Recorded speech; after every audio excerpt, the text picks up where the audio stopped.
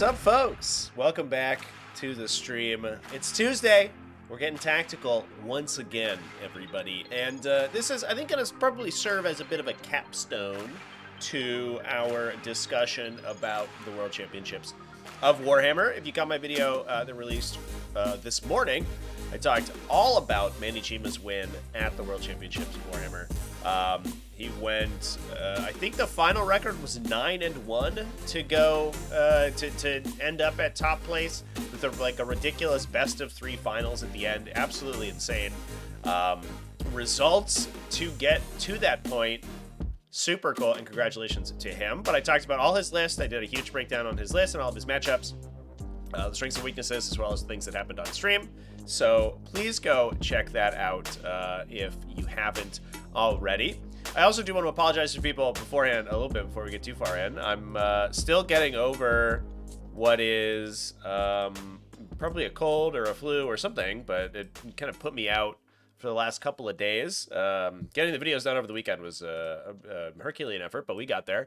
And so I'm a little sniffly today. This might not be the longest Tactical Tuesday stream of all time, just simply because I am still dealing with some headaches and not 100% back in the saddle just yet, but I'm getting better slowly but surely, so that's good.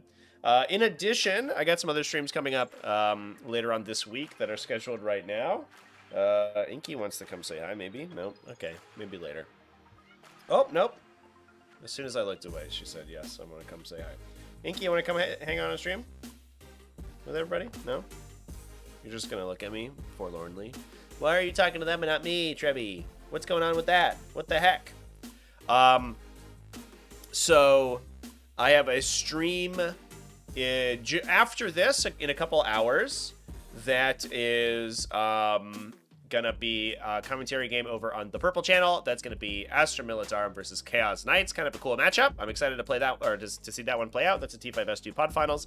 And then I have a T5S2 GT game tomorrow. So that game tonight is at 7:30 p.m. US Eastern, so it'll be an hour or two after the stream concludes here. And then I have a GT game tomorrow. That's going to be versus 1,000 Suns versus the Blood Angels Ironstorm Detachment, which sounds super fun. So I'm excited for that. I actually played against like mech heavy Space Marines in round 1. So we're getting Space Marines on Space Marines on Space Marines, which is kind of fun. What's up in chat, everybody? How's it going? Matej, thank you so much for the kind words. I appreciate that, dude. Nurgle Matt, nice to see you in chat. Please ask Nurgle to take a break on me. I would appreciate that. That'd be great. At least on my sinuses. I hope I don't sound too bad today anyway. But that's what's going on after the stream. So come hang out with me for that. I would appreciate it. If you haven't watched the Manny Chima video, please go watch that one. And let's talk about some friggin' World Championship lists, everybody. Let's talk about some results from the World Championships. I've got the BCP event open right here where you can see the final placements of everything. Now, we've talked about several of these lists already last week, because last week we went through and we picked out the coolest lists to talk about. But today we're going to be talking about raw power. Now, Manny Chima, obviously, I have a 30-minute video about his list. So if you want to hear about him, you can listen to that one. John Lennon, I talk about both in that video and in the last week's stream. But we can touch on it again because his list is super cool. And honestly, I know there's a lot of discourse about the finals and who should have won the World Championships, all that shit. I might have an update video about that because I know that the discourse on the internet is largely incorrect about what exactly happened to the championships. But I do think that John Lennon, I think, has proven himself to be, if not certainly within like the top 3 or 4 best players in the world. Simply because of his ability to take a list that is so unspeakably technical, right? This is not an Ironstorm detachment. This is not an Anvil Siege Force. This isn't like a blunt force object that you use to beat your opponent into submission with. This is a list including company heroes and like minimum Eradicator squads. This is a list that you have to be able to use with precision in order to succeed with. and he was able to do that, you know, almost flawlessly over the course of the weekend, and that is super sick. So honestly, like, you know, too bad he didn't win the whole thing, but kudos to John Lennon for taking a list that I mean, honestly, like, I think he just really liked, and that speaks to me so much. Because that's always what I'm, every time I'm building a list, I'm like, well, I want to play the things that I like. Obviously, I'm driven to win games of 40k when I'm playing competitively, but I would rather do it with a list that I enjoy playing. And John constantly just takes lists and factions that he really enjoys and that play into his playstyle, and doesn't really care about the overall metagame. In as much as that, you know, he's not taking the top tier number one A tier stuff. He's taking the stuff that he likes to play and that has good play into that stuff. And that's what he took here. I do think that it was probably a bad matchup going into Chaos Space Marines. So I think Manny was highly advantaged in his games against John, but John was able to play it, you know, basically to a stalemate, essentially, which was absolutely amazing. So for the folks at home, we can do a quick rundown of the list. We have an Apothecary Biologus with Blade Driven Deep, so the unit he attaches to gets Infiltrator. You put him with Marneus Calgar and a 6-man Aggressor squad. You get 10 infiltrating aggressors with advanced shoot and charge thanks to Marneus Calgar. You can give them an additional +1 AP outside 12 inches with the stratagem I forget the name of now from Vanguard Strike Force, so they can go to AP2 with lethal hits thanks to the Apothecary, and then potentially rerolls if you're shooting your Oath target. A lot of damage out of that unit and a lot of potentially sort of forward pressure. You can Alpha Strike your opponent right off the table very quickly with that. On top of that, Marneus Calgar gets UCP for free, and the detachment's very CP hungry because it wants to use a bunch of reactive effects to muck up with your opponent. Uriel Ventress gives an infantry unit Deep Strike. You can use that to give the Centurion Devastator to squad Deep Strike. They gain the Deep Strike ability at the start of the battle formation step throughout the entire game. So what that means is that you can actually potentially start the Centurion Devastator squad on the table, and then use the uppy downy strat from Vanguard Strike Force. Man, I don't remember any of these stratagem names, Chad. I apologize. I'm out of the loop right now. But you can return them into Strategic Reserve. Because they have the Deep Strike ability from Uriel Ventress, they can then be Deep Struck on the first battle round, even after the World Championships FAQ. The World Championships FAQ, for whatever reason, specified that Strategic Reservers that have Deep Strike can arrive from Strategic Reserve on the first turn if they started the game on the table. So if you deploy them, you can teleport them like up into an aggressive position, blow something up on potentially the bottom of the first round, which is nuts. We then have a unit of company heroes. That's for Uriel Ventress to go into. He himself is he's no slouch in combat, so he gets a pretty hardy unit that's just tough to kill. They're just 1 billion wounds. The company heroes themselves are 4 wounds each, with -1 to be wounded as long as they're attached to a captain.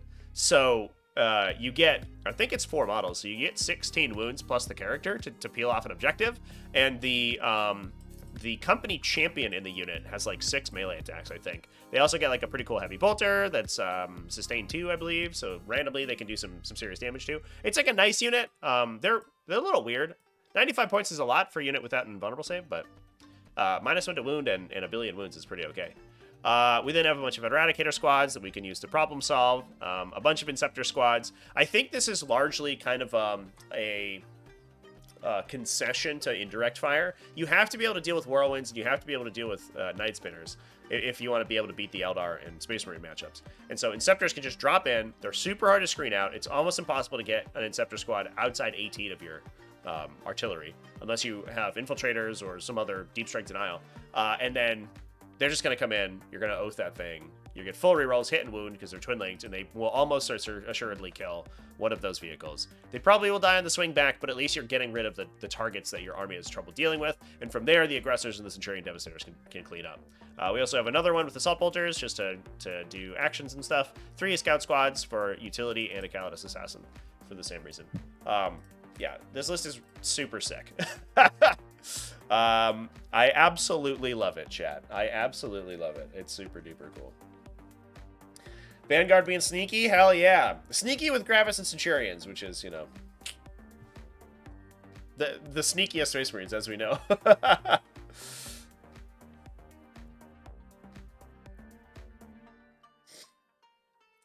Um, Attention's funny if you were capable enough to play it. Just practice as much as John Lennon. Easy. Just play as many games as he does, which is like probably one every day or whatever.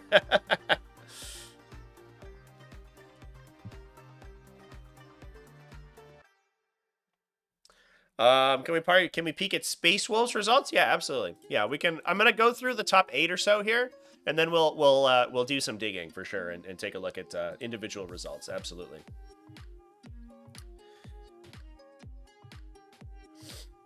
Resiel owns everything in the list, dude. Put it on the table, bro. That seems sweet. All right. Now, obviously, we also have some other, I think not too surprising finishers. Really good players with really good factions. 2 Chaos Space Marines, Eldari off the back there. I do talk about Ludovic's list and Lachlan's list, actually, in my video I released earlier today, because Manny Chima beat both those players. And John Lennon beat Boris Mishev, I think. So there you go. Valentin Schefter came in 6th place playing Necrons. And I think Necrons, I want to talk about some of the results of Necrons, because I believe that, if I remember correctly, Necrons had a kind of staggering win rate over the course of the weekend. Not a high play rate, but the players who did take them were good with them, and were also able to succeed. And I think part of it is that, and this might also kind of speak to the reason the Chaos Space Marines did well. I think a lot of people are worried about like the real raw stat checklist, things like Iron Storm, things like Eldar to a lesser extent, right, where they just have like these big Wraithguard bricks and these big avatars of Cain and stuff like that. You have to pin down and then you have to kill. And so they took a lot of this like technical shooting where it's like high mobility, kind of like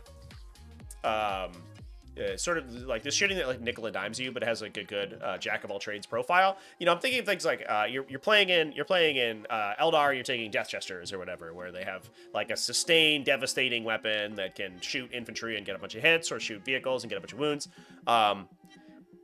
But they don't take the raw damage output required to clear Silver Tides. And that's the same thing that happened with a lot of the Chaos Space Marine lists. Most of the players that Manny played against did not have the attacks necessary to kill his Accursed Cultist units, at least not before they lost on primary. And that's what happened in a lot of his games, as far as I saw, is that he would just swarm the board with 60 Accursed Cultists, and then his opponent would kill 2 of them, but the third one would just string between 3 objectives and score him 15 points of primary every turn. And that was it. That was the game. And I also have a sneaking suspicion that's what's happening with these Necron lists, because we're seeing these Silvertide Necron lists coming back out of the woodwork and just being like, hey, oh, Eldar's gonna take a bunch of Bright Lances? Okay. They can't kill 20 Necron warriors ever, so they're just gonna lose. And I think that was pretty smart, obviously. Not to mention the fact that I think there's a lot of people who have been on Necrons for a long time in 10th edition and are very good with them. And I'm a really good player with Necrons, honestly. I'm like pretty scared of. This one's called the mini game. I wonder if the mini game is can you kill a Necron warrior unit? And the answer is generally no. This one's running a Catacomb command bar, so +1 OC bubble. That's cool. So we get OC 3 Necron warriors. Hot diggity damn. 1 Veil of Darkness Chronomancer, Illuminor Saraz, so +1 save and -1 AP to the bricks. Emotech the Stormlord for some free CP. You got to use that for reactive reanimations. Orokin the Diviner for an invuln save on one of them, and a Technomancer alongside for the other one, obviously, alongside a Transcendent Catan. You could also put the Chronomancer in the other one, I guess. He does give you -1 to be hit, which is pretty solid. That dude's actually, like, unironically kind of sweet. 2 units of Necron Warriors, 2 units of Crypto Thralls to go in them, so each one of them's getting, do we have a Lord for the second one? I guess we just have Imhotech, right? And then everything else is a Technomancer? Interesting. So just one of them gets the Lord attachment, but that's okay.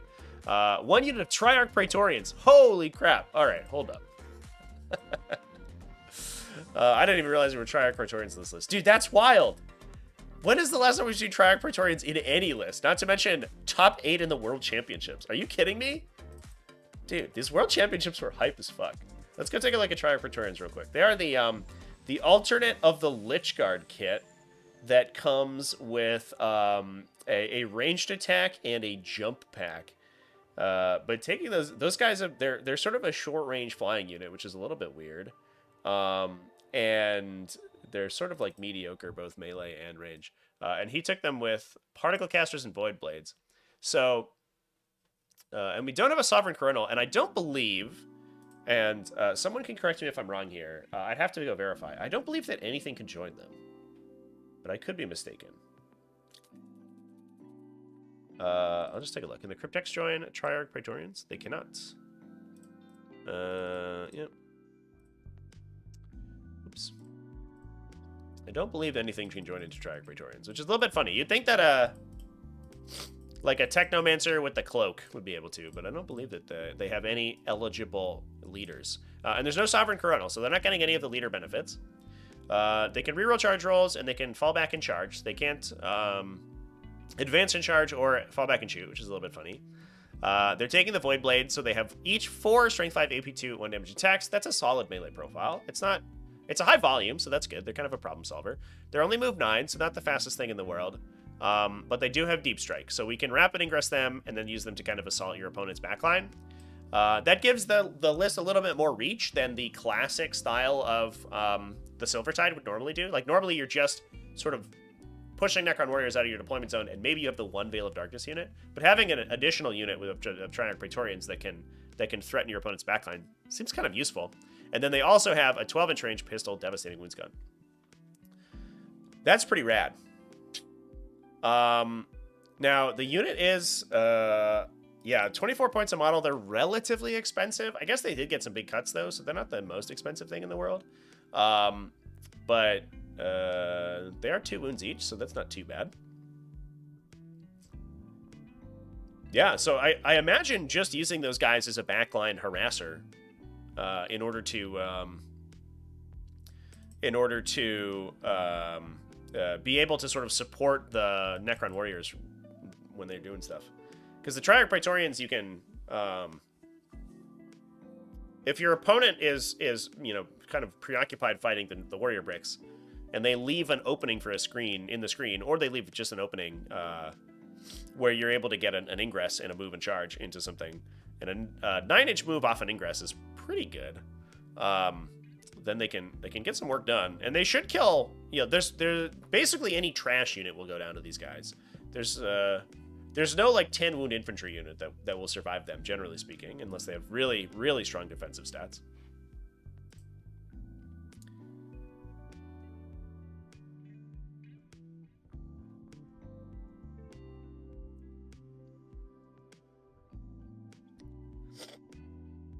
Would love some Death Guard talk. Yeah, we talked about Liam Bissell. He did pretty well. He made it to top 8, I think, in the event as well. We talked about him on the last video, but we can touch on his list again because he did well.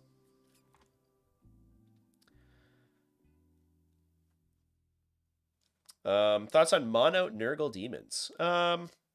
They're fine. I don't think they're particularly competitive because they tend to be slow and pillow-fisted, but they're good at sort of like dominating objective control. You can play like a defense skew where everything's like toughness 11 plus with like super hard saves, and that's okay. I think like Coronate demons are generally going to be more effective, but you can make it work. It'd just probably be an uphill battle in some matchups, but not insurmountable. The Great, like Rodicus is pretty solid, and the Great Unclean One with the 4+ Fin Fade is also good.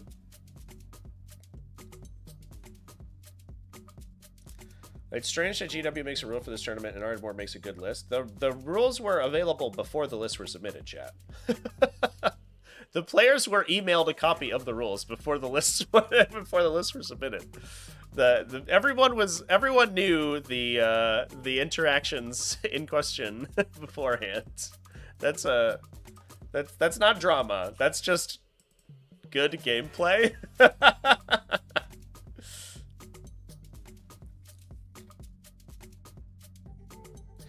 Is the next site just going to be points or rules on units too? I believe it's just points, but don't quote me on that. I believe that they're doing rules only once yearly.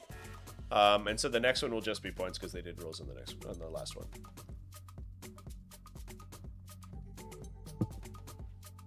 All right. Well, this is just super cool. Valentin Schefter from Germany. Hot damn, dude. What is it? 6 and 2 with Triarch Praetorian Necrons. That's so sick. Arnie over here. You've probably seen Arnie on the channel before. If you watch, at least if you watch over on Twitch.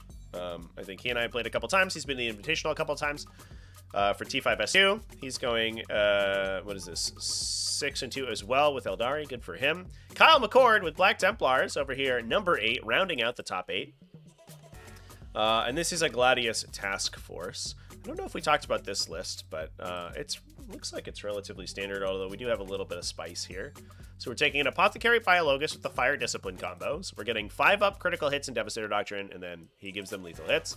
We've talked about it like every single video. I think everyone's running this combo right now. In one of the detachments in Space Marines that can do it. Multiple detachments have access to this, so everybody's taking it. We're taking a Captain with Honor Vehement. So that's the standard Captain who has Finest Hour. So he can, the Honor Vehement +1 strength and attacks, and then +2 strength and attacks in Devastator, or an Assault Doctrine, excuse me, and then he can flip himself. He can freak out for +3 attacks and devastating wounds. So he can, if he Finest Hours in Assault Doctrine, he's +5 attacks. I think he attacks 11 times. Does that sound right? Does that sound right to anybody? 11 attacks? It's a lot. The answer is a lot.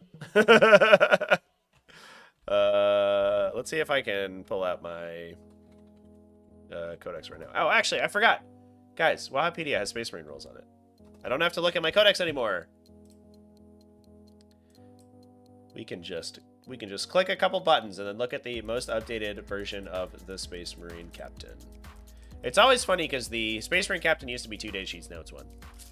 So who knows what they do now. Here we go. What is he taking with him? A fist. Oh, okay. So the fist is only 5. So if he had the sword, he would be up to 11. The fist is only 5, but it goes to strength 10. Strength 10, AP 2, 2 damage with 10 attacks. That's pretty good. That's solid right there. That's, I'll buy that for $1, as they say. All right, I love it. That's cool. Plus High Marshal Helbrecht. Who remembers the list, by the way, that had like nine captains? It was like, because all the first board captains and the Primaris captains in the index all had Finest Hour, so you could take multiple of them, and then you also took Gravis captains, which had 2 weapons. So you took like 9 Space Marine captains and Land Raiders. Amazing. High Marshal Helbrecht. Who is he attaching into? Probably one of these Sword Brethren squads. All right, fair enough. So he jumps into the Sword Brethren. We have 3 units of 5. Those guys, it looks like, are jumping in Black Templars and Pulsars. So we get that cute multi-melta for 5 points on the top.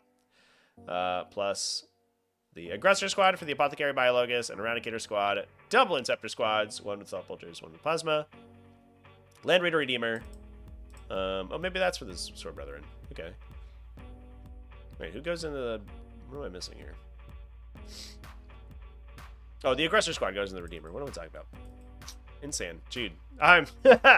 Oh, man, you can tell I am still all nurgled up today. Jesus Christ. Yeah, so the Impulsors get the Sword Brethren, and the Redeemer gets the Aggressor squad, because it's big enough to hold them. Yeah, that makes total sense. So, kind of a... it's a Gladius task force, but it's really taking that sort of Iron Storm style, right? Where it's just taking... tons and tons of vehicles, making use of all those additional multi-meltas, plus all of the powerful infantry synergies that Black Templars have. Helbrecht with the Sword Brethren squad is an absolute menace. That dude will just like wreck basically anything. And then the rest of them just like sort of following up. It's always funny because it feels like Black Templars lists. You get through the first couple waves of attacks, you're just like, all right, we got an Impulsor full of dudes dead, we got the Aggressor's dead, we got the Land Raider, it's fine. And then 10 more Sword Brethren pop out, and you're just like, oh my god, here we go. These guys, they never stop coming, they're insane. And then a bunch of Scout squads for support. That's a sweet list, too. Space Marine lists are so cool right now, chat. I love them.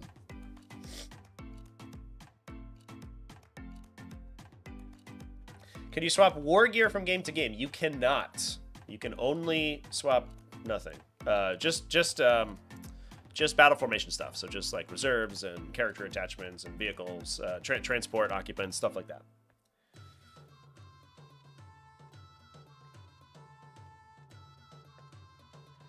There was a large team event in Ontario. 2 Admech players were in top 10.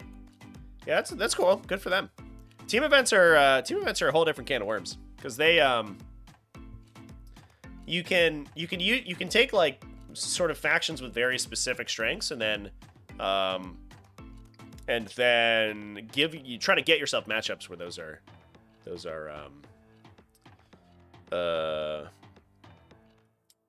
good matchups for them.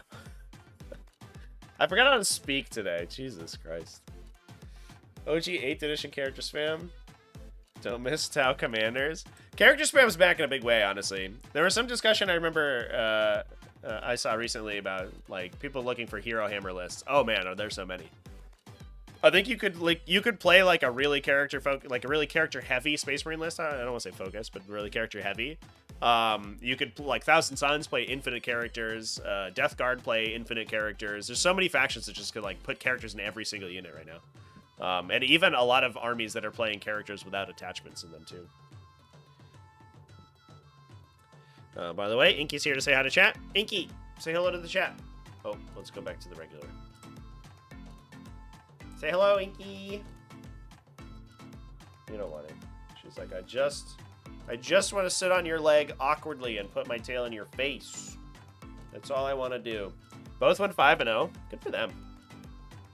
Admech aren't too bad, honestly. Hello. They're certainly not the best army in the game, but they are definitely not like as bad as I think the internet makes them out to be. Let me know if you can hear my fan in the background, chat, by the way. My heater's on because it's a little cold today, so I hope it's not picking up on the microphone too bad.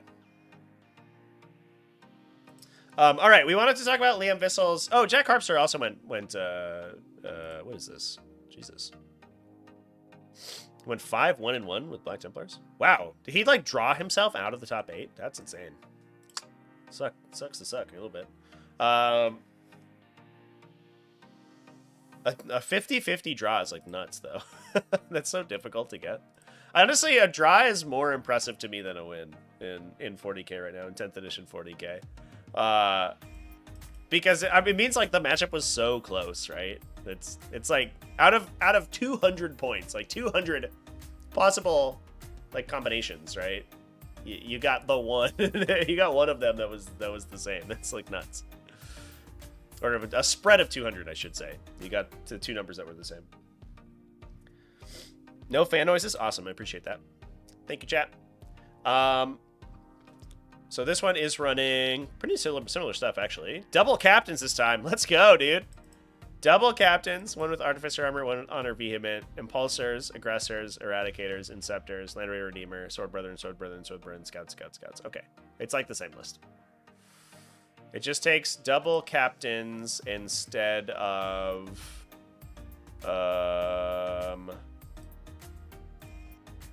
Hold up, did I click on it? Are they literally playing the same list, or did I click on the same list twice? No, they're literally playing the same list. Okay, well, there you go. Black Templars have found what works, chat. We figured it out.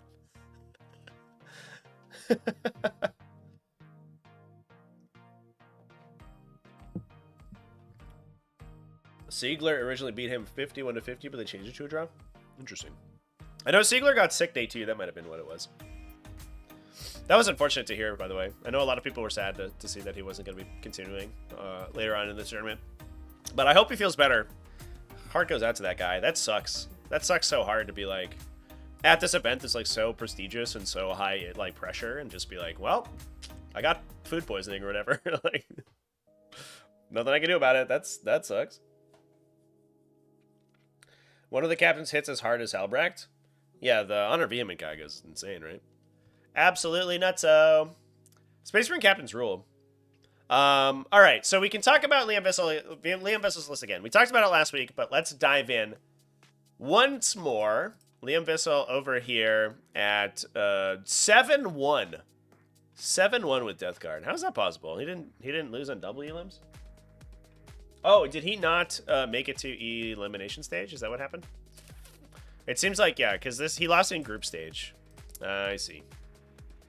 So the event format, by the way, chat, and I don't know if I saved a copy of the rules here. Oh, I did. Look at me go. The event format, just for the folks who are unaware, is everyone gets is important when discussing these win rates. Everyone gets put into a 24-player pod, a pool, and then that's the group stage. You play 5 games. The number 1 player from each pool goes and plays the double elim championship bracket. So this is the elimination stage. Otherwise, if you don't, you just go play for points for your country team. And so you play 3 more games and then you're done. However, the championship bracket, because it's double elimination, if you lose a game, you can still win. You just have to go play the other losers, and then one person gets out of that bracket and gets back in to play the finals, basically. So you could be playing up to 7 games if you like go like win, lose, play 2 more, lose again, I think. And then your opponent gets to the finals. So you could play up to you could play up to 7 if you lose, win the entire, or if you win, lose early, win the entire redemption bracket, and then get back up to finals. If you win all your games like your Manichima, then you just play 3 and then you're good to go. There it is. So what happened here, it looks like, is that Liam lost in the group stage. Unfortunately, he looked like he was really high placing in his pool, but not top, so he didn't make it to championship bracket. So he played 3 more games, won all of his world bracket games. So those are all going into the pool for Team Belgium, and then that's where he's at, which is why he is top 10, but not in eliminations. So running 3 Biologus Putrefires, 2 Foul Blight Spawn, 2 units of 10 Plague Marines, 2 units of 5 Plague Marines, 3 Chaos Rhinos, so we can put 2 units of 10 in one of each, and then the 2 units of 5 in the other one, and we have enough characters for most of them. We can put Putrefires, we can put Blightspawn in the 2 big units and Putrefires in 2 of them, and then 1 Putrefier into one of the other smaller units if we want to. Plus 2 units of Nurglings, 3 Plagueburst Crawlers, 3 War Dog Brigands. So I think people are coming sort of down to the conclusion that the best things in the list are the Biologus Putrefire and Plague Marines, especially post their points decrease. They're now 16 points a model, which is like sort of nuts cheap for like a T5 Tactical Marine that gets you like decent shooting. They have melta guns and plasma guns in the unit, and insane melee. They have 5 heavy plague weapons, which is 3 attacks at 2 damage. They only hit on 4s, but you can give them sustain 2, and they critical on 5s. So they hit like 1,000,000 times more than they attack, generally speaking. Or at least, at the very least, they should like convert like 100 to 120% of their initial attacks, statistically. Although it is really spiky because you got to roll 5s and 6s. And then those are also lethal, so they just force you on saves immediately. The amount of damage from Plague Marine unit is absolutely nuts. And then from there, we've taken basically only Plagueburst Crawlers, and then everything else is an ally. So we're not really focusing that much on the other Death Guard units, which are kind of, mediocre, I guess. But we are taking War Dog Brigands, who... the nice thing about Death Guard is that their contagions are sort of non-specific. You don't need to be a Death Guard model to benefit from the Death Guard contagions because they debuff enemies. So you're giving them -1 toughness, -1 save, and the War Dog Brigands benefit from that. You can also potentially be giving them -1 weapon skill, and that combos with the Nurglings because the Nurglings will give you -1 to hit. So you'd be -2 to hit in melee, and it doesn't matter who you're attacking. As long as the attacking unit is not a monster vehicle, they're going to be hitting like Warrior Brigands and stuff on 5s and 6s, which is nuts. Oop. Hello, camera. Where are you going? Oh, you're getting pushed by my cat. I see what's up. Was there any prize support for first place? Yeah, so the their new Weta Workshop statue, they did sort of discuss it on stream. I don't know if there's anything on top of this, but the new Weta Workshop statue of Captain Titus for Space Marine 2. The winner gets, here is the picture, by the way. I just pulled it up on Warhammer Community so everybody can look at its glory. The winner gets the serialized first one of these, which is kind of cool. And apparently this thing is massive. To buy one, it costs you a cool $1,200. And it's like 3 feet tall. It's apparently enormous. And the winner got one of those. Please don't knock my stuff off my desk, kitty cat.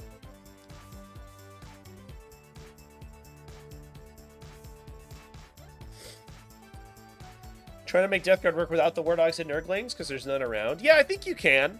I mean, I've seen and I've played against lists that run. The Nurglings are really good.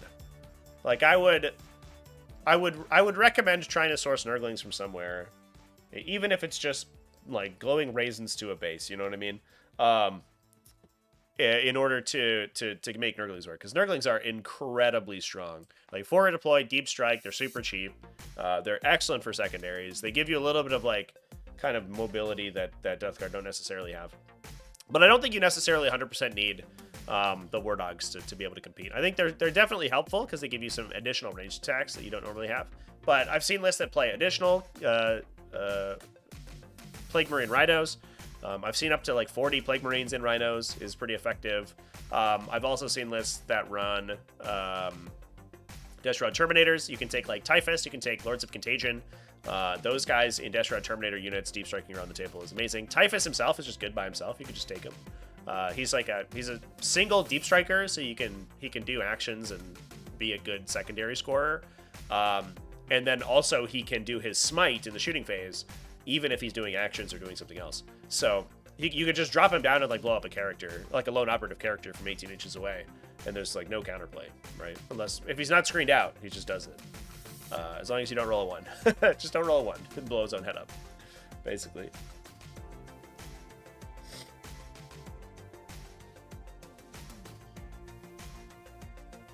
The statue's gonna be worth so much money? Yeah.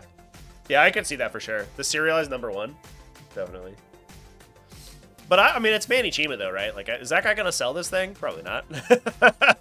That's going in the Glasshammer Gaming like vault. It's in the background of all of his videos from now on. Like, that's a hell of a trophy, dude. Oh yeah, I won the World Championships. My trophy is a 3-foot tall Space Marine. Pretty cool.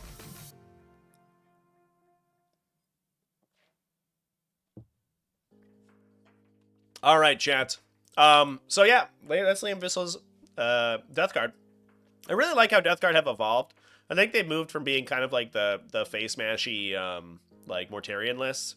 There's a lot of lists that were running like Mortarion, Mass, Terminators, and they've kind of settled into the Biologist Preacher Fire build. These things are actually sort of nuts once you post what's the word? Data slate update, and they got cheaper. They do so much damage, it's crazy. They have a 2-damage blast weapon by themselves, and then they can also throw grenades for free once per game. So and they can all do it at the same time. So you can potentially be grenading up to 4 times if you have enough stuff in range, which is insanity. And then they also throw their grenades. They get lethal hits. They give 5+ criticals to the unit. So they just like everybody just gets massacred. It's pretty cool. Ask for anything but a Space Marine. Dude, there's a Hormigaunt in the base. Just take Captain Titus off, throw him in the garbage. You don't need that guy. And you just have a Hormigaunt that's being stepped on by a ghost, I guess. All right. Moving on. What should we talk about? It looks like top 16 is like the place where Eldar go to die. Oh my god.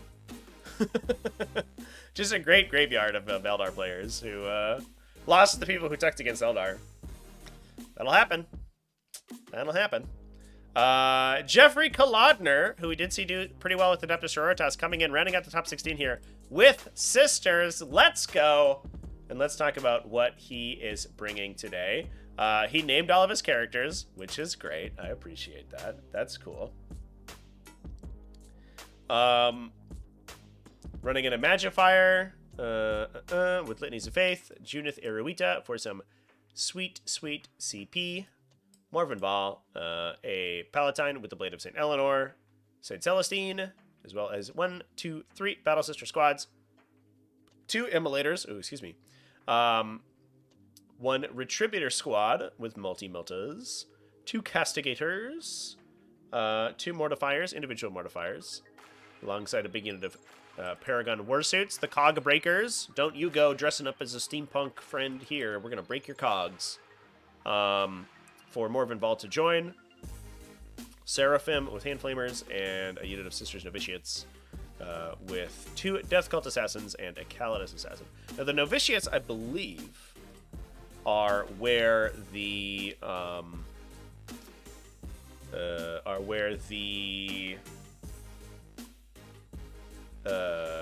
Palatine goes into now, because I think that they do give buffs to the Palatine, if I remember correctly. But I'm going to look at their datasheet real quick. I'm sure somebody in chat is going to be yelling at me, telling me exactly what Sisters Novitiate do.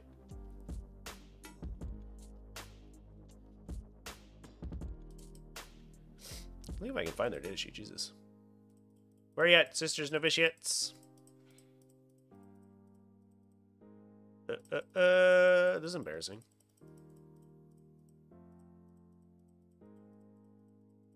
Maybe I passed it like a dingus. I probably did.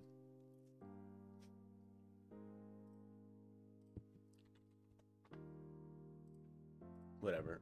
Well, Hapedia will save me.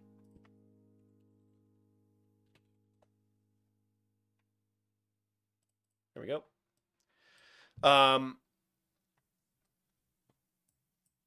Okay, yeah, so they get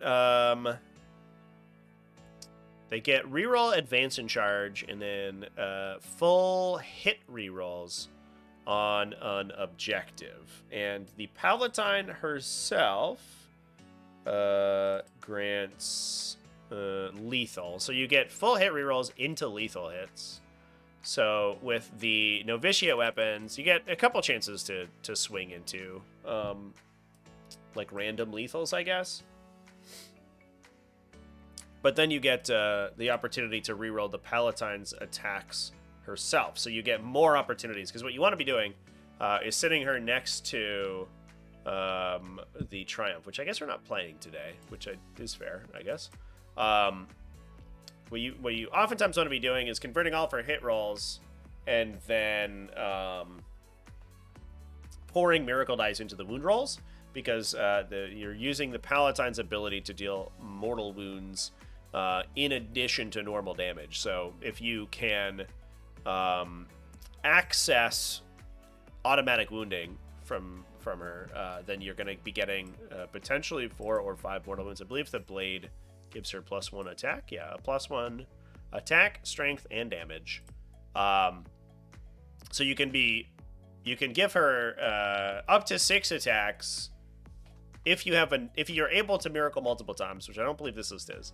Then you can get up to 6 mortal wounds in addition to a bunch of 4 damage attacks, which is kind of nutty. It is a little bit weird. I guess the lethal hits also trigger the ability, because the wound is scored automatically, but I'm not 100% sure on that one. It's not checking for a wound roll, so I imagine that combos, but I'm not 100% sure.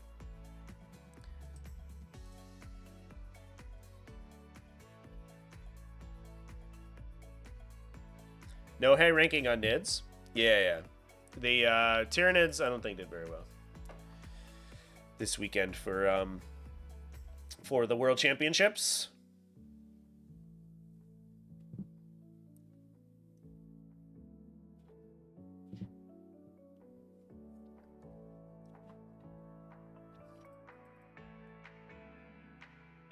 Manuel Valera, congratulations on a 4-1 finish.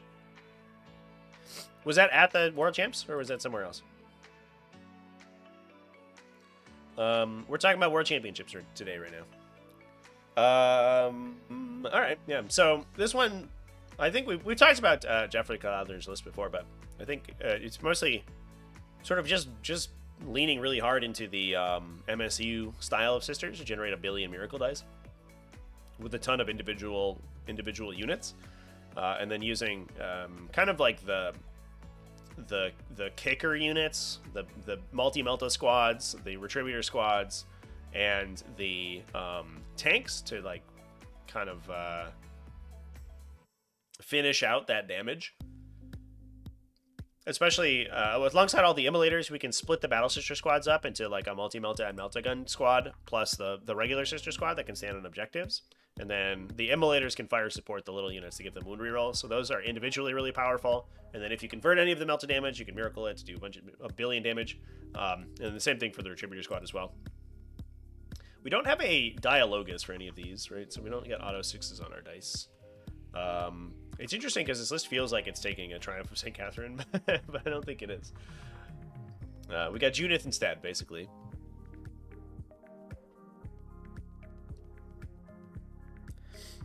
Maui fundraiser GT. Well, congratulations on 4-1. That's awesome. Good old Vanguard Onslaught, dude. That detachment's legit. I gotta play more Vanguard Onslaught. I was having fun with I was rocking the Warrior spam list we talked a couple weeks ago. I played it on stream a couple times. That list is fun as hell. I'm probably gonna play a Gene Stealer spam list at some point in the not too distant future. Thought Endless Worm would be good. I mean, I said that literally when the thing came out, but like, man, it feels so miserable to play. I'm not really that interested in it. I think a lot of people aren't that interested in playing it, just from like a play enjoyment standpoint.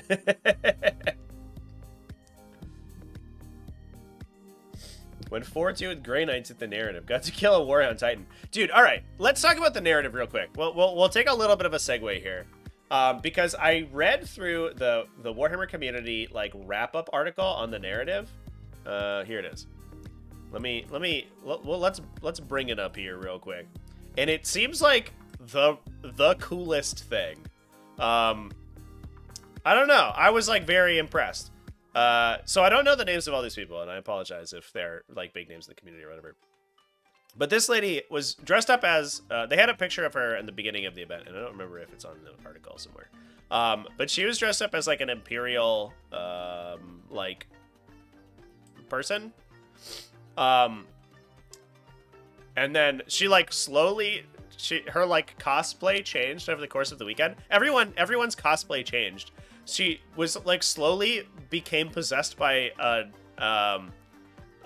Lord of Change as the event went on. That's fucking rad, dude. Are you kidding me? So like these like characters who are in charge of the narrative games, their outfit was like changed based on what was happening in the narrative campaign. That's so cool. Are you kidding me? And then like this like inquisitorial this inquisitorial stormtrooper guy like ended up gets like promoted to an inquisitor and like gets Terminator armor and stuff at the end. Like, that's just rad. I don't know. It feels like it's real like Ren Fair energy, and I'm here for it. And also, I don't know, the tables were cool. I hope the games were fun. I don't know anything about like the rules that they played with or whatever, or what was going on, but it just good energy, dude. It just seemed really sweet. And looking at all the pictures, like, sort of gave me, it really like brings me back to like when I was a kid, and these were the kind of games that like we would play in our minds, basically. Like, this is what 40k looked like in our head, even though we were playing on soda cans and stuff. And then eventually, like, we started to try to run bigger and bigger apocalypse games where we would do like fancy terrain and stuff like that. It never really, you know, obviously it never got to this level. This stuff is like super cool, but it was pretty sweet. Also all these guys, like, I don't know, they're like, they got the uniforms on and stuff. This dude's got his like Eldar bathrobe on. I appreciate that. This guy's got orc shoulder pads. They're like painted like his army. Man, just got into it. The narrative seems like it was actually rad. Super duper cool. Next level cosplay, yeah. The like cosplay as a plot device is so cool. That's so cool. It's like They also, I think they posted this picture here. This is like one of the kill team, I guess, like sections, like segments of the or combat patrol or something. Yeah, it was kill team. And like they theme out the hall for the mode that they're playing in. So they're like, oh, it's like a kill team in a Space Hulk or whatever. So we have like mood lighting and all the lights are turned down, and we have like all the paneling and stuff in the corners. Like, you're basically just LARPing and playing 40k at the same time. And clearly drinking like a bunch of Heineken or whatever, which I appreciate too. And I think that's pretty sweet, honestly. Like, I'm not, you know, I don't know if that's like the facet of the game that I'm like as excited about playing into, but watching it unfold, at least in like the snippets that Games Workshop gave us here, is like super duper cool. That's awesome. I love it. All right. Anyway, that was my aside about the grand narrative, because I read through that article and I was like, oh, hot diggity damn. What a time to be alive. That's super sick. All right. A lot of people wanted to take a look at the top Space Wolves players. Oh, Kayu went top 24 with Tyranids. I believe that we talked about his list momentarily on last week's video, but we can talk about it again. He is running Gene Stealers in an invasion fleet, which I thought was interesting. He's got Old One Eye, Brood Lord with Perfectly Adapted, so he gets a floating reroll, which is kind of interesting. I wonder if that was like a point sink. Because I think the Broodlord, if he's attached to Gene Stealers, gets reroll once to hit anyway, right? So he's hitting on 2s, rerolling 1s, so he doesn't need hit rerolls. And then he's twin linked, so he doesn't need wound rerolls. So he's getting a saving throw reroll, I guess. Oh, you can reroll charges though. That's pretty good, actually. All right, I'll buy it. I'll buy it. And then obviously, according to the event FAQ as well, you could use the Hive Tyrant Aura on command reroll, which I've since adopted in my events, even though it's so far divorced from rules as written, it's insane. Clearly that was the intention, so there we go. So that makes the Hive Tyrant's Aura much better. And then you can get potentially 2 rerolls on like the Broodlords, or throughout the movement sequence of the Gene Stealer unit, which is effective at getting them up the table. We have a Neuro Tyrant as well for the enhanced Shadow in the Warp. 1 Biovore, the big Gene Stealer unit. 2 Neurolictors, some Pyrovore, 1 Pyrovore, 2 units of 3 Raveners, Ripper Swarms, some Carnifexes, 2 Exocrines, 1 Haruspex, 1 Maleceptor, and that's the list. Pretty good stuff. Nice to see the Raveners on the table. I think I watched a couple of games of Tyranids over the course of the weekend, and the Raveners were absolutely insane. Just like rapid ingressing and like stealing objectives and stuff was really cool. Just being able to right walk 10 inches and then go kill 10 idiots on an objective because they have 7 attacks each randomly. Seemed pretty useful. And for only 75 points, like that's a hell of a trade right there.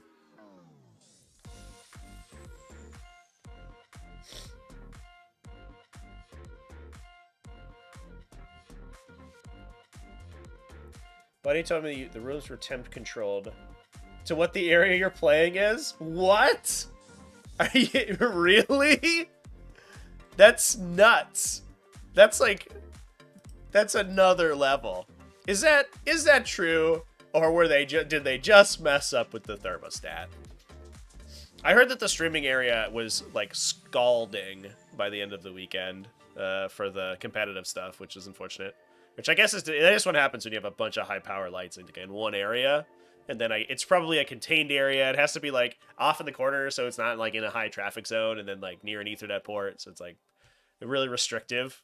It felt kind of unhealthy. But that's insane if they like if they changed the they changed the temperature based on the area. That's nuts. The desert rooms are really hot. Man, did they like put an air humidifier into like the jungle area or whatever? That's super rad. Oh my god.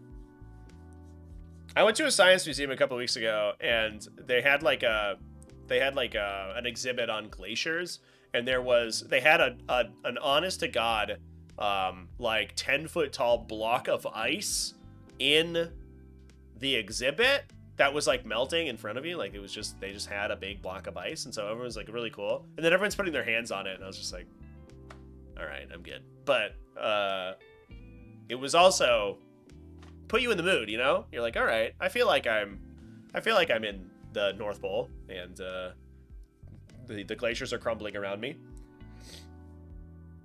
That's super sick, though. That's really awesome. I mean, kudos to the Grand Narrative team, because that sounds amazing. Reziel owns 40 Gene Stealers. Can we make some type of useful jank out of it? Well, yeah, I mean, we talked about a list a couple weeks ago that won with 30.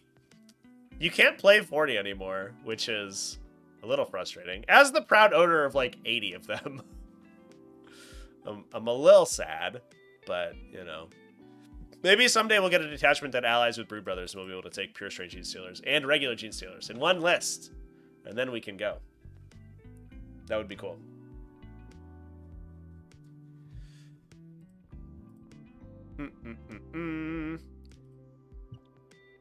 All right, so we also wanted to take a look at Space Wolves as we wrap up our discussion about the World Championships. So we have, it looks to me like Florian Schmidt is top Space Wolves. I guess I can literally just search for Space Wolf players. Nope, I can't. Just kidding. Get wrecked, I guess. So top Space Wolves being at 33rd place. Inky's back, by the way. Love to be able to put Gene Stealers or Tyranids to G-Circle. Yeah, it's crazy that you can't. It's honestly a travesty. I like the ally mechanics they have right now. They're like so simple. They're like, by the way, you don't share any keywords. So outside of the stupidity with fucking dumbass Eldar, because they accidentally gave Drukhari the Eldari keyword. Outside of that, nobody gets detachment abilities. You're like, okay, what else happens? Do I lose my stratagems or my psychic powers or whatever? And they're like, nah, it's fine. Which is amazing. I love that. Like, I don't know what the exact reason was. Like, maybe, was there like a balance problem? I don't know. I could maybe understand that there would like be like Biovores are like too good swapping into other factions maybe, or like, you know, Reductus Saboteurs and Tyranids could be really strong, but no idea. No earthly idea, chat. Battle line endless multitude Gene Stealers. Let's go. Yeah, we just you use the stratagem to regen D3+3 Gene Stealers back to your unit. Seems fine. What's the worst that could happen? All right, let's talk about this list. Florian Schmidt is running a Vanguard Spearhead. That's sick. All right, already off to a good start. We have Bjorn the Fell-Handed and a Phobos Librarian and a Combi Weapon Lieutenant with Shadow of War Veteran, which is a once per game vect on an enemy stratagem. Increases the cost of a battle tactic stratagem by 1. From there, we are focusing almost entirely on Centurion Devastator squads. All of them with twin las cannons. So it's just a D6 plus 1 damage las cannon, but it's twin linked. And we have Centurion missile launchers, which is another D3 damage weapon on top of that. So we have the ability to uppy downy all these guys. We can put them in a strategic reserve and then pop them off the table edges to shoot people. 2 units of Fenrisian Wolves, 1 Gladiator Reaper, 3 Inceptor squads, 2 Plasma Exterminators, 1 Assault Bolter squad, 1 Infiltrator squad, and 2 Scout squads alongside a Calidus Assassin. So we're rocking all 3 Vects. Holy crap. 3 of them. 3 Vects, chat. That's nuts. I hope you don't have a single stratagem that you really want to use and your army's based around, because you will not be able to use it more than 1 time.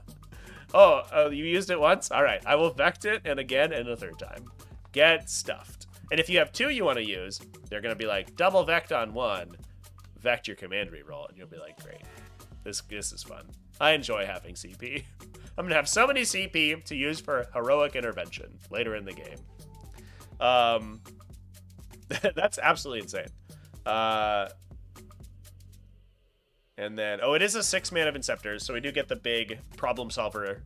We should call this the problem solver squad, chat. You're just like, all right, worst case scenario, I have a 6-man Plasma Inceptor squad. They're going to drop down, they're going to full reroll, and do 3 damage per shot, and everyone's going to die.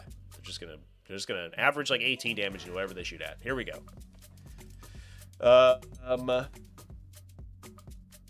Yeah. Again, these Vanguard Strike Force lists are... Vanguard Spearhead lists, I should say, are super cool. They are super technical. We have the Infiltrator Squad. That's good protection against enemy Inceptors, because they're uninteractable by Inceptors. That don't do that thing that they do. Rapid Ingress. So, you can try to protect your home objective with that, which is a big deal. Or you can protect, like, your important units, right? If we have... if we're surrounding Centurion Devastators with Inceptors, with Infiltrators, the Inceptors can't get into them and just, like, blow them up in one go. I would be surprised if we don't see more Deep Strike Denial effects like that in moving on into the future. Just because Inceptors... It seems like almost every single Space Marines army is running triple Inceptors. It's not quite as dire as it was when you needed to take them against Genestealer cults, but it's pretty close. And I think having anti-Inceptor protection is a pretty big deal right now. Not to mention the fact that the Phobos Librarian is just good. He gives the whole unit lone operative, so you get like you get a 6 model unit that can't be shot at, which is a big deal. And then he himself he's got a devastating wound smite, so he himself can like kill some dudes, which is pretty solid.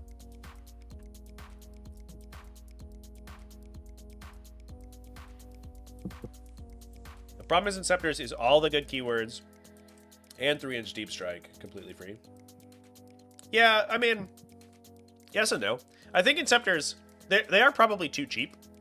Any unit, in my opinion, that you windmill slam like 3 of into your list probably needs at the very least a points hike. So I'm looking at you, the entirety of the Chaos Space Marine Codex.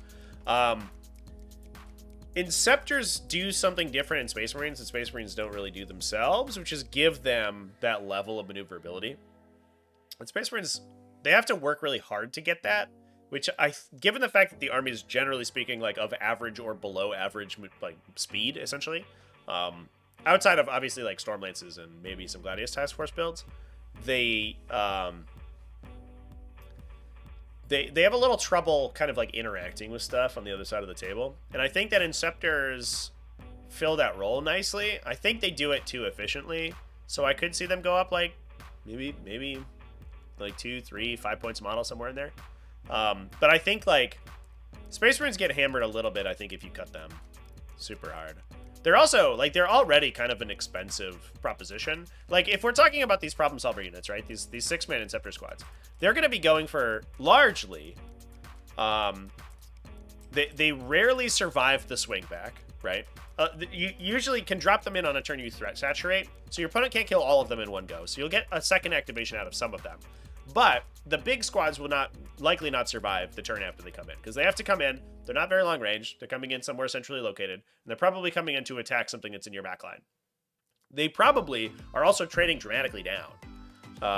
It's rare that one of these 220-point Scepter squads comes in and shoots something that's worth 220 points. They'll probably shoot like a Night Spinner, which is 40 points less than they are, or a Whirlwind, which is like 100 points less than they are. The best case scenario is I think they shoot like other aggressors, which is like really, really good for them, but that's a really good profile matchup. So they're certainly too cheap, but I don't know if they're like, oh, the game's ending because of Inceptor squads, you know. That's just my opinion on it, though. I might be biased because I think they're rad. All right, chat. Oh man, my nose is really acting up. Should we? Do we want to take a quick peek at any of the other top placing factions? I'm going to take a quick look here at the final placements on my own, and then if anybody has any factions that they would like me to take a peek at, let me know, and I will do so.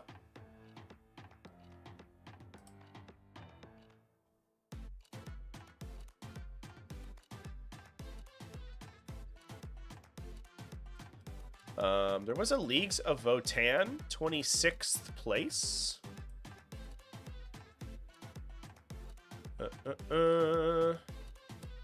Running an Einherjar champion. 2 Einherjar champions, excuse me. Wow, this is all compressed. This is hard to read. 3 Einherjar champions. Oh my god. Holy crap. Okay. well, there we are. I know a lot of people are running Einherjar champions. They're only 60 points each. Let's pull their data sheet real quick. They're only 60 points each, and they hit like an absolute truck. They are incredibly good, and they're difficult to kill. So, like, for 60 points, you get a 5 wound, 2+ save dude, with potentially a 4+ invulnerable save if you're taking the Wheatfield crest. Or you can put them in unit and deep strike it, but that's a little bit less useful because you can put them in Hearthguard, and the Hearthguard can just do it anyway. They get their own Wheatfield crest. So normally you're a 2+ 5 buff with 5 wounds. You do a bunch of mortal wounds on the charge, and then you're also swinging. I guess they're taking the hammers, right? Yeah, you're swinging 3 strength 12 AP 2 D6 +1 damage attacks. So 3 las cannon attacks essentially, on top of the probably like average of 3 mortal wounds or so that you're doing on the charge anyway. That's a lot of damage right there, my guy. For 60 points. That's the number you have to remember. That's only 60 points, and you can put them in land fortresses, which is amazing. 1 unit of Hearthkin Warriors. 1, 2, 3 Sagitors. Who else is going in the Sagitors? Oh, Chthonian Berserks. Wow, this is melee all up in here. Holy crap. Okay. So we have... This is so hard to read. Oh my god.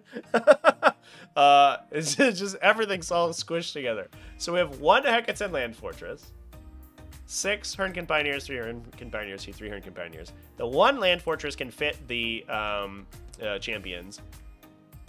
We do have 2 units of Hearthguard. 3 units of Hearthguard. Oh, are we just putting the dudes in Hearthguard? They do have teleport crests. So I guess we're probably just putting the dudes inside the Hearthguard units. Okay, fair enough. A unit of Brokir Thunderkin that can come off the side. So we're deep striking a crap ton, actually. We're deep striking 15 Hearthguard and 3 champions, probably. Plus moving up the table with 4 Sagitors filled with Chthonian Berserks and Hearthkin Warriors. Whoa. Whoa. This is aggressive. This is an aggressive Lisa Votann list. Holy crap. And then that's all behind 12 Hernkin Pioneers. So we're just like, we have a big unit of 6 that we're just going to basically like shove into our opponent's face and try to entirely body block them into their deployment zone. And that opens up space for you to like, you can prevent enemies like wide screening, and that opens you up to be able to deep strike all this crap into your opponent's arm, like backline, like, or like right in their face. This is just rad, actually. They're just, I mean, it's just Leagues of Votann stuff trying to beat you with math. They're just like, hey, can you deal with 12 Hernkin Pioneers and then also 18 Hearthguard that deploy in your, like, come in your deployment zone? You're like, probably not. Probably get one of those, but not both. And they're like, well, I guess you lose. Plus, behind that, there's 2 units of Chthonian Berserks in Sagitors, and there's a bunch of Hearthguard like obsecking objectives away too. That's super cool.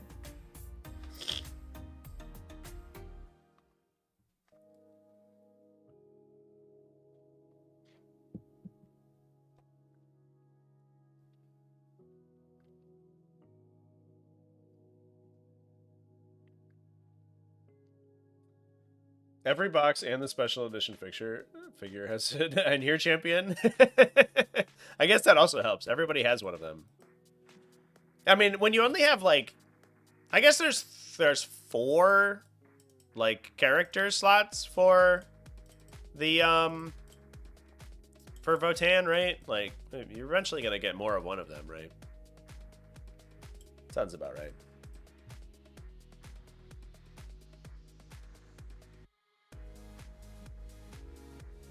All right.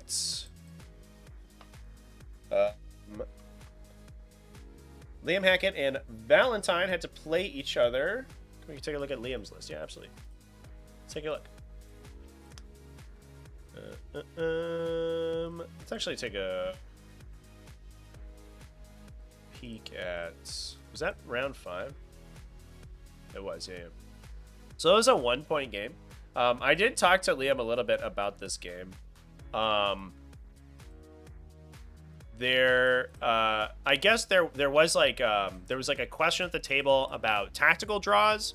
According to Liam, he had drawn tacticals like end of his opponent's fight phase. His opponent had like stuff to resolve and hadn't done it yet. So he put his cards back on the deck and then picked them up again. And one of the judge questions him on it.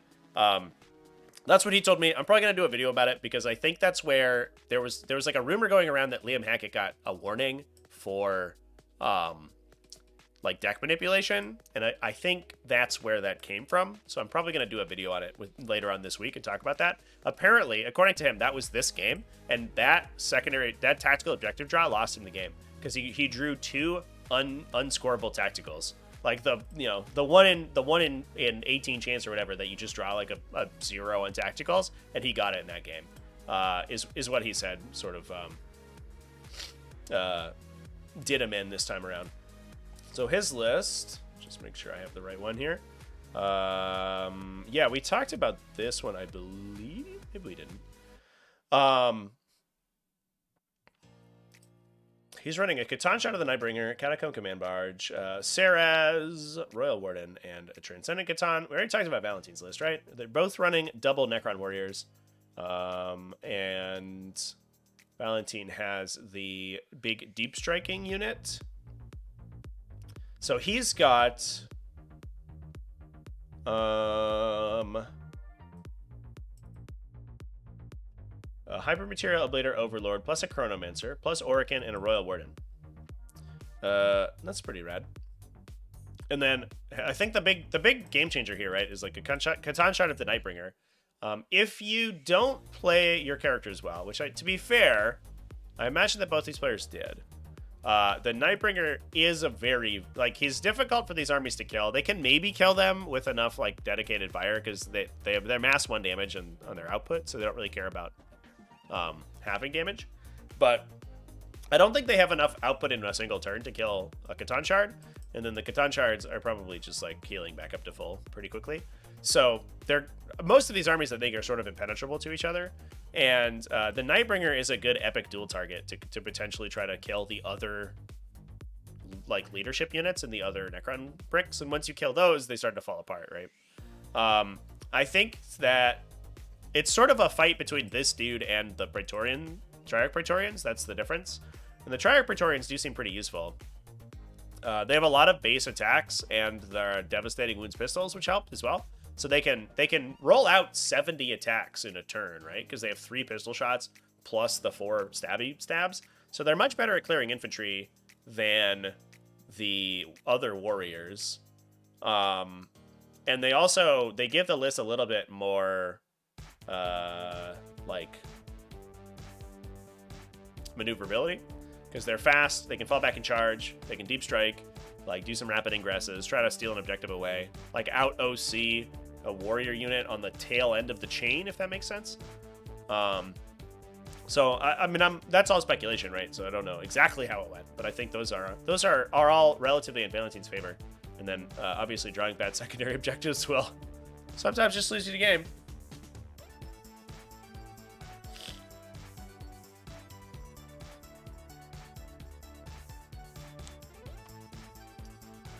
Were there any guard lists that did well? We can take a quick peek at Astra Militarum.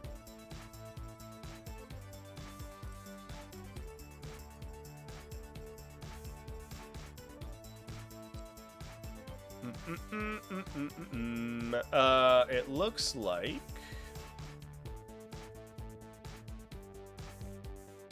yeah, 38th, I think, is our top placing Militarum.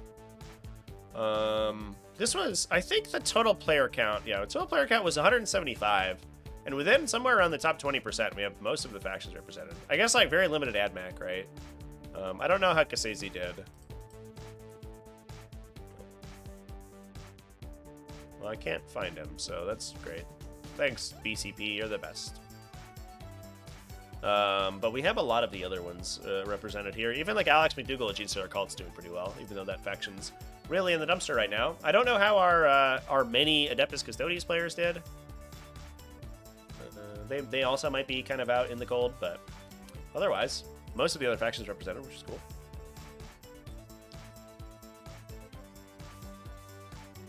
So this is Edoardo. This is Edoardo Rinaldi, right? Yep, Edoardo Rinaldi from Italy. 38th. Running Ghosts, Lord Solar Leontis, a platoon command squad, and Ursula Creed. Only one Catachan jungle fighter unit. We do have Bulgren squads. Hell yeah. The Bulgren squads are underrated, in my opinion. They're super duper tough. They have a feel no pain and -1 damage. It's not quite Bjorn the Fell-Handed, where he's like 5+ feel no pain and half damage. I think they're -1 and a 6-up feel no pain. I'll just verify, actually. But it is like that's the combo. That's like the stack of 2 abilities that you really want in a unit that's going to be frontline. Because it means that they're -1 damage, 6-up feel no pain. But it means that you have resilience against basically every style of incoming damage. Plus, you can get an invulnerable save with brute shields. Yeah, they're just like for 80 points, they're just sort of like dead hard to kill, which is pretty sick.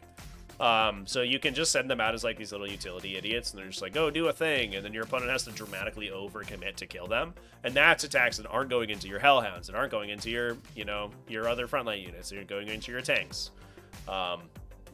All your important stuff. We then have, 2 Hellhounds to get a big ignore cover, 1 Kasserkin squad, more scouting pew-pew guns, thank you very much. A Lehman Russ Exterminator. Really? Huh. I guess when you're running double Hellhounds, the Exterminator doesn't feel too bad. Its base profile is very good, but its AP sucks. It sucks super hard. I guess we can use, like, Fields of Fire to improve its AP, and that is battle tactic, so you can duplicate it with Ursula for free.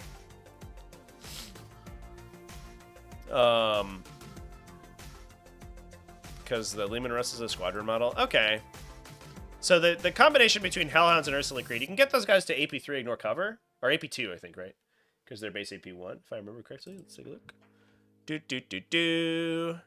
Exterminator autocannon. Yeah, 9-1-3. They get 8 shots at 3 damage, which is pretty good. The downside is AP0. Or AP1, which gets blanked by cover. They give everything else at +1 AP, which is nice. But if you can get them to a pretty solid AP value themselves if you combo them. All right, I'll buy it. I've seen people run multiple Exterminators. I think that's probably the mistake. The one Exterminator as a support unit is pretty sweet, actually. We're also running triple Manticores. Damn. All right. So we're basically like building a Tyranid list right here, where you just shoot them with all of the debuff guns and then blow them up with artillery, right? You're just like, all right, ignore cover, -1 AP, Scout Sentinels to ignore indirect fire penalty. Here comes Manticores. Then you explode. Do the Scout Sentinels also let you ignore cover? They don't, right? They just ignore the -1 to hit, if you can see them in 18.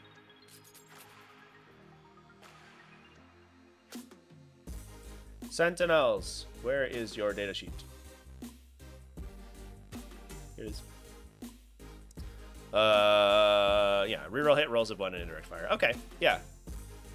So we can wombo combo all of this artillery out into like sort of insane damage numbers. The Manticores go to Strength 10, AP 3, ignore cover.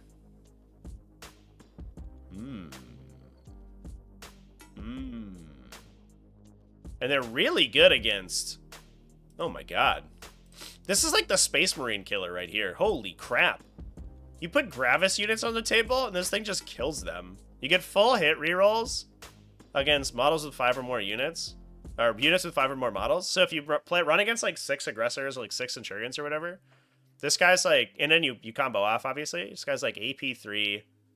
Ignore cover. So they're saving on 6s, maybe 5s if they Armor of Contempt, and every converted hit kills a Gravis Armored model, and you're getting full hit rerolls, so you're probably shooting like D6 +2, D6 +3, depending on how big your unit is, at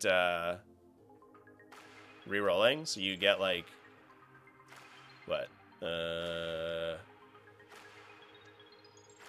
Like 4 hits, winning on 3s. You probably kill like 3 Gravis guys. Holy crap. All right. That's good. Like, that's when the Plasma and Scepter squads come in and blow somebody up, and then like hope that they fail a bunch of hazardous checks. So they're like, please drop me below 5 models. Please, God. Please, I just want to be 4 models. And only one guy dies. The Manticore's like, oh, what's this? +1 blast and full hit rerolls? Let's go. And just kills the whole unit. Wow. All right, Manticore. Calm down. That's cool. That's cool. I like this list, chat. So we have, I don't believe we're taking any Chimeras, right? There's no dedicated transports in this list. So we just have the Katash and Jungle Fighters and maybe the Khazarkan to like sort of like hold up the middle. But then we're using Hellhounds and the Exterminator to like debuff people and then blowing up with a bunch of artillery. We have Basilisks, we got Manticores, we got Scout Sentinels to follow up. That's a lot of DACA right there, everybody. That's a good one. Admech Uprising soon? Oh, yeah. How are people feeling about the previews? I've taken a very cursory look at the previews right now, but I haven't had time to look too far. Noam Chomsky, how's it going? Nice to see you in chat. Whoa. Cool list from the World Championship, by the way, everybody. This has been sweet. The coverage was super awesome. It was super fun to watch all the games play out, and like the drama was really cool. Not like the internet drama. The internet drama was stupid, but the dramatic tension of the games is what I want to say. It was super sweet. Also, I'm not 100% sure how these placings work, because some of these players are like 4 and 4, and some of these players are 6 and 2, and are lower ranked. I guess that maybe they get like bracketed based on their group stage performance or something. Oh yeah, all these, yeah, okay. The group stage performance is more valuable. I see. It seems like the people who lost early tended to win last. Look at Anthony Vanella here. Oh man, lost 2 games in group stage, 300s immediately. It just ripped out his poor world bracket opponents. Just get steamrolled. Oh, that's funny. Oh my god. Did painting count for placement? I thought it just counted for yeah, the national score.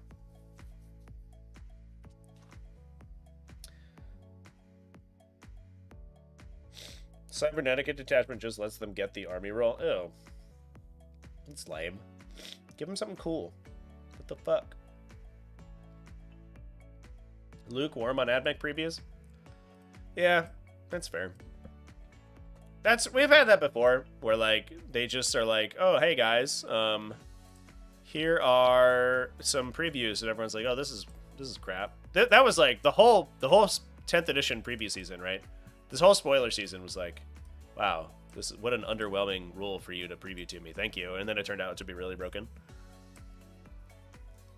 I think the only faction that people called out of being broken, which was clearly because it was like Eldar. I think everyone's analysis was wrong on like every one of those factions. The Necron one was funny because the Necron one was like, wow, thanks for showing me literally nothing about this faction except for like its really mediocre army roll. And then they just didn't show that every single ability, every single ability in the faction triggered off the army roll.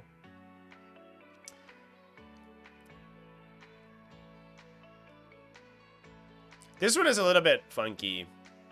So I wish, so this is exploratory maniple. I read this earlier, but you pick an objective. It basically makes your whole army into the Phobos Lieutenant guy, right? Where you pick an objective, you get reroll wounds of 1. It's if you are within range of the objective or the target is within range of the objective. So you can do it off your own objective, and then like, it's not an objective in No Man's Land. Oh, it's every command phase you get to choose a new objective. Oh, okay. Actually, no, that's actually pretty good. I thought it was one objective for the whole game, but you actually get to pick every turn. No, that's actually really good. That's a good detachment ability. Basically, just like getting reroll 1s on whatever you need. It's like an Oath of Moment for reroll 1s, but better. It's pretty strong, actually. All right, I'll buy that. I like that. That seems really sweet. And then you get the Tau re-embark in your transport strat, and you get the if you're just the World Eater strat. They're just honestly. So my hope is that, and they haven't been doing this so far, but my hope is that Games Workshop learns how to template rules, because I appreciate that they've been taking abilities that have existed in other detachments and are repurposing them, because detachments don't have to have wholly unique abilities. They have to have a wholly... It's more interesting if they have a unique combination of abilities, but you can reuse abilities that already exist within the game. The issue is that a lot of the abilities that they've reused so far in 10th edition, and this has been the case for every edition of 40k ever, is that they reuse the ability, but then they don't reuse the wording of the rule. And so they all have slightly different effects that are like, oh, if you use this on the bottom of the 5th battle round or whatever, it suddenly doesn't do anything. You're like, why? Why does that one work differently? I don't know, because they didn't think about it. I hope that they fix that problem. But in any case, I like that they are kind of like repurposing these abilities, and it makes the game more comprehensible, where you're just like, oh, what is your detachment do? You're like, oh, I have the sticky objectives on death stratagem, and I have the get back in your detachment stratagem. And if you played a lot, played for a bit, and you've seen that in like 4 other armies, you're like, oh, I know those. Okay, makes it much more parsable.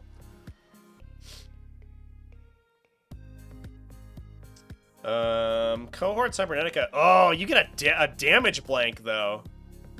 Ooh, that's good. That's a good enhancement right there, though.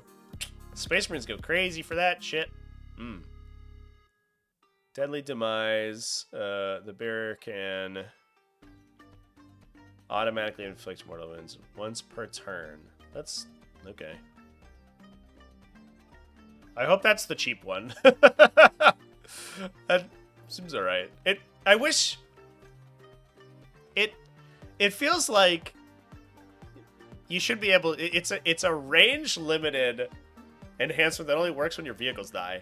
It feels like it should maybe let you choose whether or not Deadly Demise triggers instead of just that it does. That's a little weird. I like the idea, but it seems a little weak. I don't know. Deadly Demise is cool, but it's not that exciting. One Legio Cybernetica. One objective marker, you get 3+ ballistic skill and ignore cover, but can only target units within range of the selected objective marker. That seems fine. That's just effectively +1 to hit, right? And then if you can, it's +1 ballistic skill, so you can combo that with being heavy, right? So if you're in a position where you choose the doctrine to go into heavy, you go to the heavy doctrine, you can get to hitting on 2s with ignore cover. That's pretty good. It's all right. Saw people saying the auto return of released GSC wasn't broken. I mean, what was it that broken? I don't know if it was that broken, chat. The problem, GSC's problem was never the fact that they came back to life. Well, all right, no, it was broken, but it was broken because it was too easy to come back. I think the people were like, oh my god, stuff can revive. That's insane. Not really, because it's all T3 infantry. The problem is that the way that they worded it, you could revive them anywhere, basically. Once it was fixed, then it was fine. Like the first change they made. The subsequent changes that they made were really silly.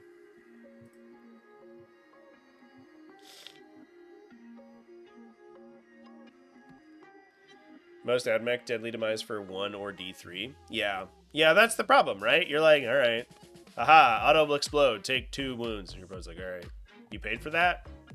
Sure. You could have bought a gun. Your protect brace is like, aw. It's like so limited. It only works when it like. Not only is it only working in aura. If it was any distance, like, all right, I could see that.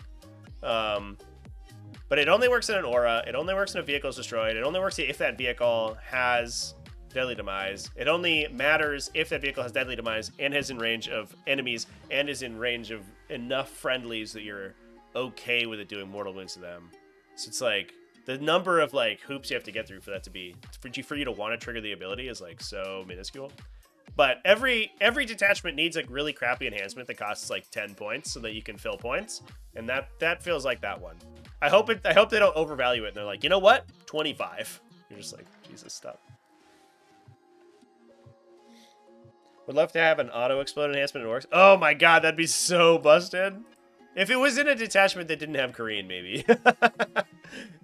Just being able to automatically windmill slam Korean on the table. Oh my god. Ooh boy. That was, yeah, that would be disgusting. I kind of wish... I don't know.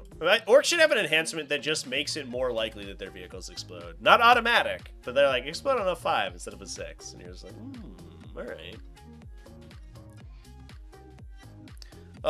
But not once per turn. Every vehicle. Alright, let's look at the Necron one real quick. Hypercrypt Legion. I already talked about this when it first got revealed. But, man, does Hypercrypt Legion sound really good.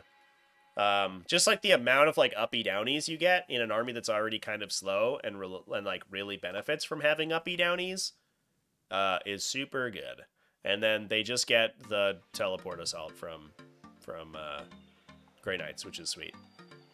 This one for 2 CP lets you charge.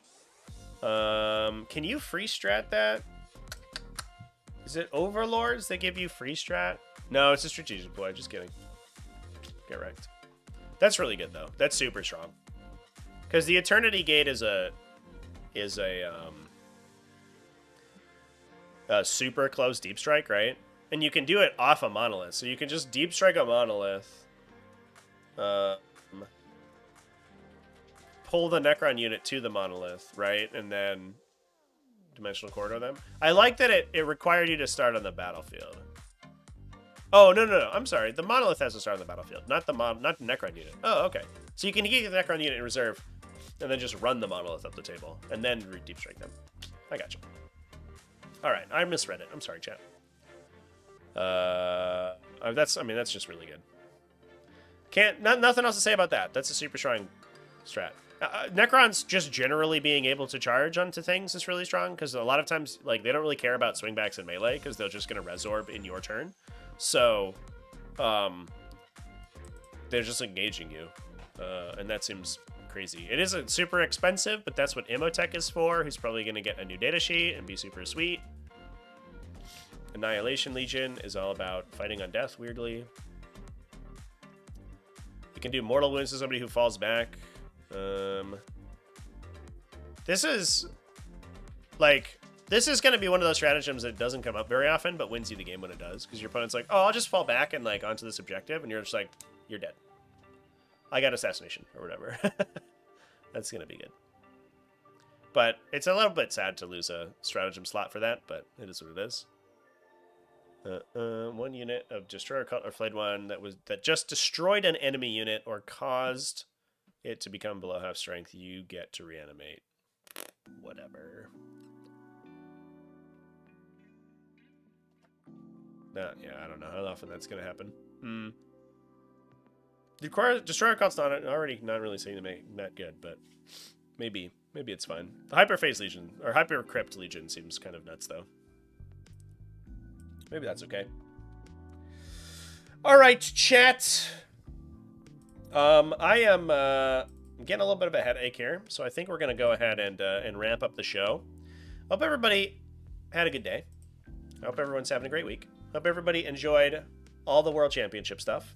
I certainly have, and it's been a fun time. So I'm going to go ahead and close things out here. But please, in just under 2 hours, come hang out with me over on the Purple channel. We're going to be watching some Chaos Knights versus Astra Militarum. It's going to be a grand old time. So please come hang out with me for that. Tomorrow at 4 p.m. U.S. Eastern, I'm going to be playing against Blood Angels Ironstorm Strike Force, or Ironstorm Spearhead, and that's going to be fun. And yeah, otherwise, I'm going to go eat some food, take a little bit of a nap, and then I'll see you over on the Twitchies in a little bit. So please come hang out with me over there. Thanks everyone for watching. Remember to keep it classy, folks. Have happy wargaming, and yeah, just keep being chill and stuff. Bye, everybody.